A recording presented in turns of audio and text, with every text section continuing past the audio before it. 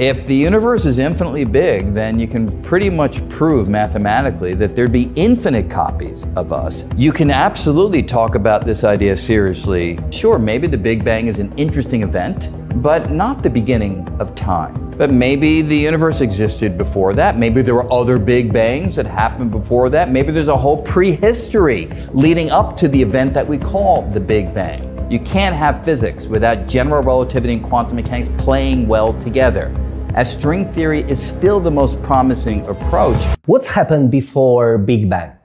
No one knows what happened before the Big Bang. No one even knows if the concept of before is relevant when you apply it to the Big Bang. I mean, before obviously is relevant to what was I doing before I got here today, or what was I doing before the election, a couple of weeks ago. All those notions of before make sense.